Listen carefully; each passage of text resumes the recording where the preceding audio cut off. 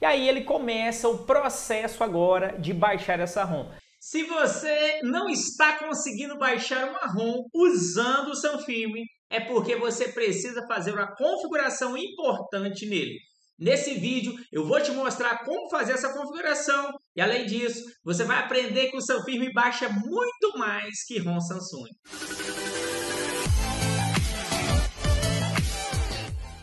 Opa! Cristian Novos aqui, e outro dia um técnico me falou que o SamFirm não funciona mais para baixar ROM. E eu rapidamente fiz com ele a configuração e voltou a baixar novamente.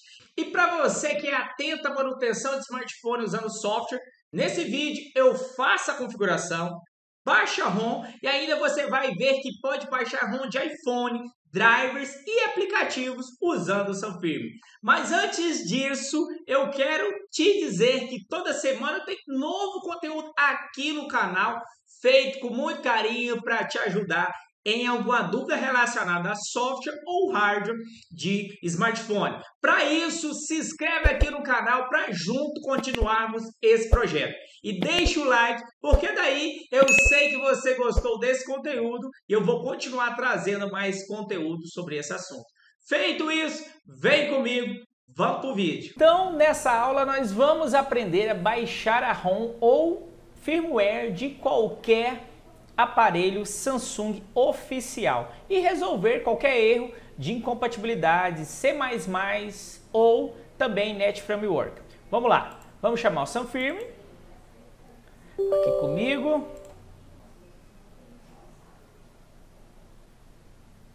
Só reforçando que para fazer esse download não precisa ativar a sua ferramenta SamFirm, ou seja, totalmente gratuito. Vamos na guia Suporte. Aqui em Model, você vai selecionar o modelo do seu dispositivo. No caso, eu quero baixar SM-A105M, o A10. E a região ZTO, que é Brasil limpa, Retail limpa. Aqui você tem ZTA, se for claro, ZTR, enfim, você pode mudar ou limpar a ROM, deixar sem nenhuma personalização de operadora no seu smartphone. Feito isso, eu vou clicar em Check Update. Ele já me dá a mensagem aqui de erro de C++ 2008 e 2010, por isso ele não acha o arquivo, ok? Então, eu vou fazer essa correção aqui agora.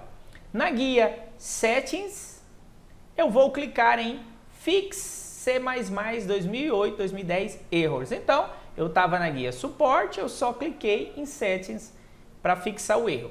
Clico em Fix, Next, aceita, instala.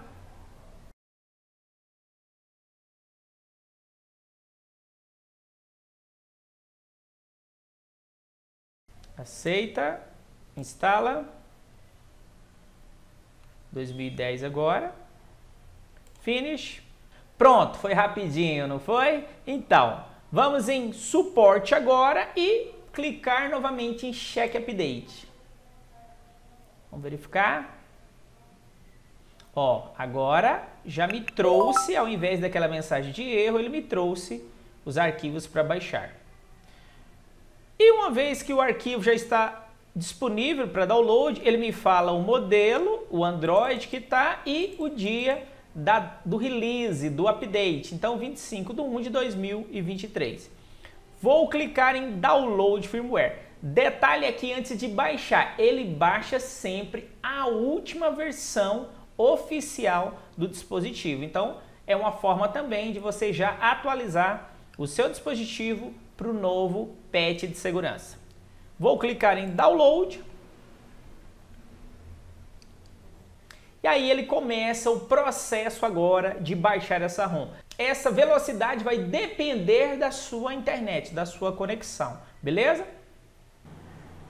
Aí, 93% do primeiro passo, que é o download. Enquanto continua fazendo o download, eu quero te convidar para deixar aqui embaixo um comentário. E aí, você já usa essa ferramenta? Você já usa SamFirm na sua assistência ou é a primeira vez que você está vendo? Então, fala para mim, deixa aqui embaixo o seu comentário e vamos seguir aqui o nosso processo.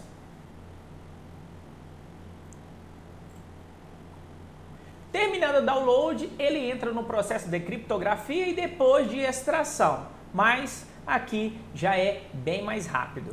Concluindo a decriptografia, checagem de rotina mesmo.